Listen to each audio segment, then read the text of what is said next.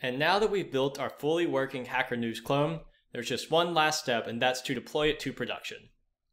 To do this, we're going to use GitHub Pages, which allows you to host static websites through your GitHub for free.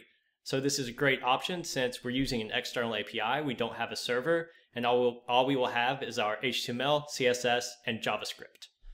So first, if you haven't already, go ahead and create a Hacker News clone repository in your GitHub.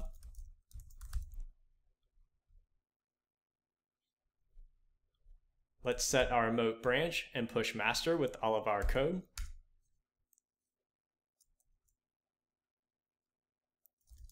And now we can install the GH Pages module. And what GH Pages does is it allows you to deploy node projects to your GitHub Pages through the terminal. So it makes it super easy, super fast. Return to your package.json.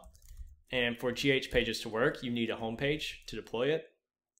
And in this case, it will just be your HTTP, your GitHub username, .github.io/the repository name. We will also need to add some additional scripts. One is pre-deploy, which GitHub Pages will run every time before it deploys, and we'll just put our build step here.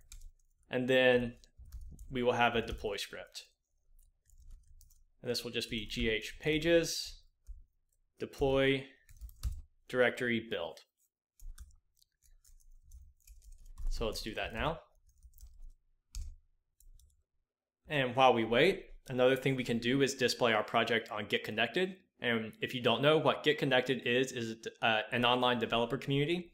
It has tutorials, it has news for developers, and it also gives you the option to display your projects and your portfolio.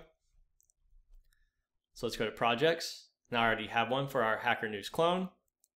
A lot of this autofills. You can add a summary description, add some images, add the technology you use to show off what you've learned. And then finally, it will display like this. And it looks like our GH Pages has deployed. Let's take a look.